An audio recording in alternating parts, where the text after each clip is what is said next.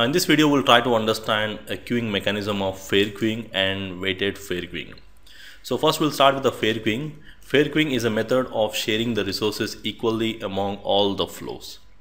It's also called as maximum minimum fairness, where all the flows, let's say if you have some different flows, all the flows will share the resources equally.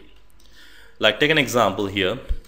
Let's take an example. I have some 100 kbps of bandwidth which is available, and this 100 kbps of bandwidth has to be divided between 10 different flows, and each and every flow, now if you divide 100 divided by 10, which means each and every flow will get around 10 kbps of bandwidth. So all the flows will get equal share of forwarding the traffic. Now let's take an example. In case out of these 10 flows there are 2 flows just using only 6 kbps of bandwidth.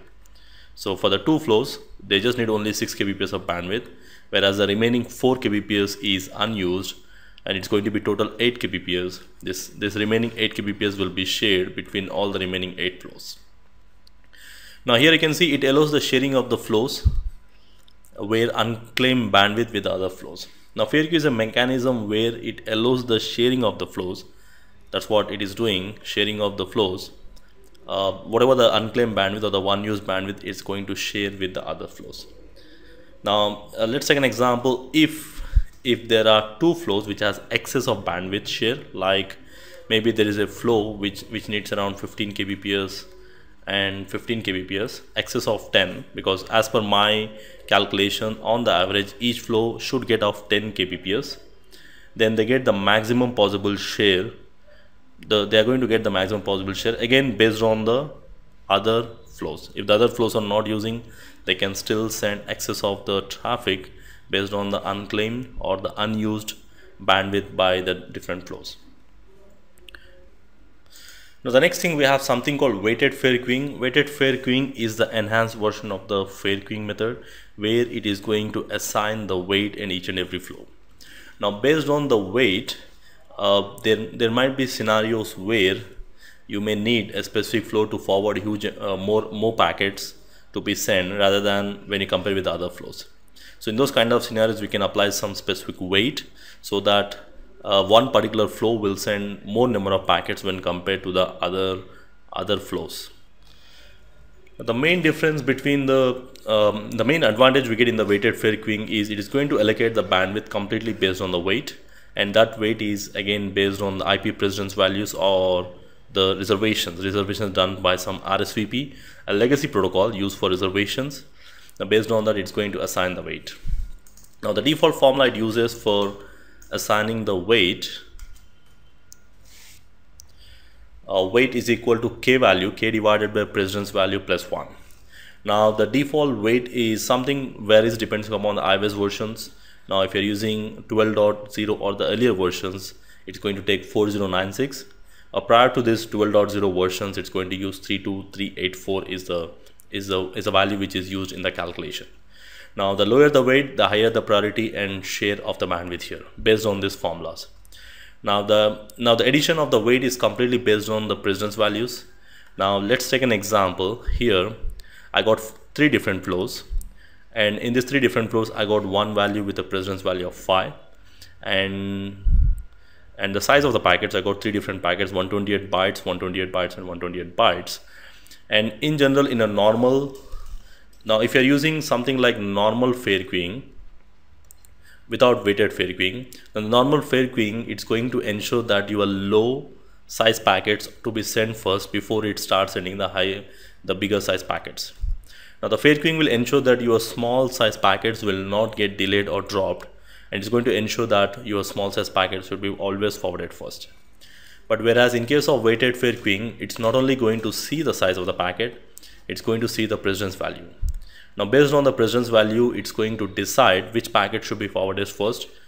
Now here it's going to forward A1, A2, A3 initially first because of the higher precedence values, and then it's going to forward C1 because of the, in fact both these values have the same precedence values, so it's going to see the small size packets and it will ensure that your small size packets get forwarded.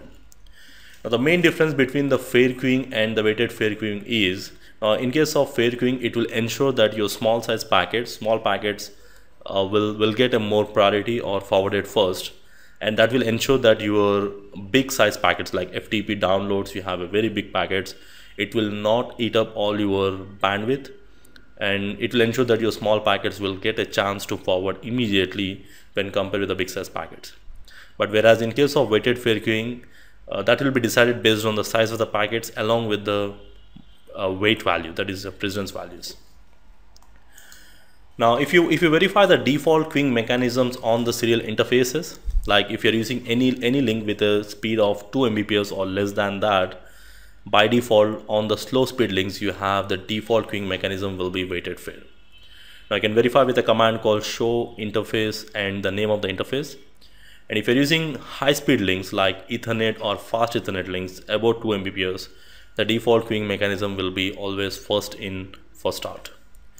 Now if you want to change this mechanism, we can change, like if you want to change the default queuing mechanism to weighted fair queuing, we just need to enable fair queue command. So that's only simple command we need to enable prior to the 15.iOS versions. Now there are some additional parameters you can configure like congestion discard threshold, which is going to tell the maximum number of packets to be used, and the default is 64. And we can also define some dynamic how many queues you can create. Default is going to make sure that there are 256 queues.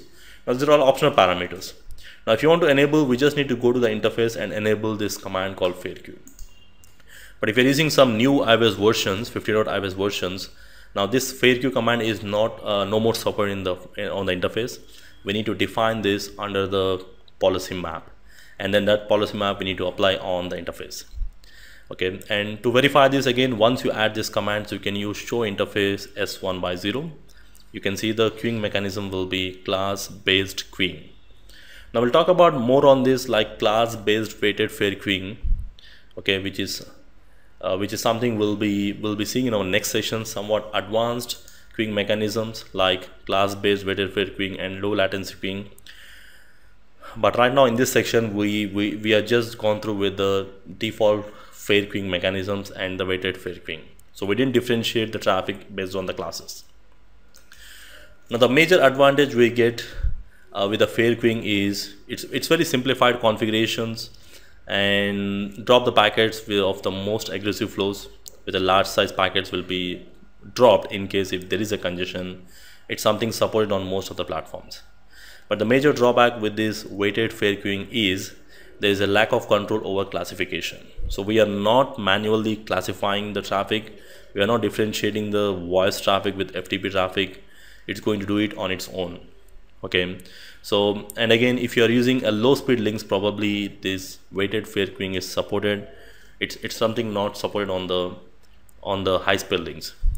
So we cannot provide a fixed bandwidth guarantees. Again, there's no guarantee for a fixed amount of bandwidth for your voice or video traffic.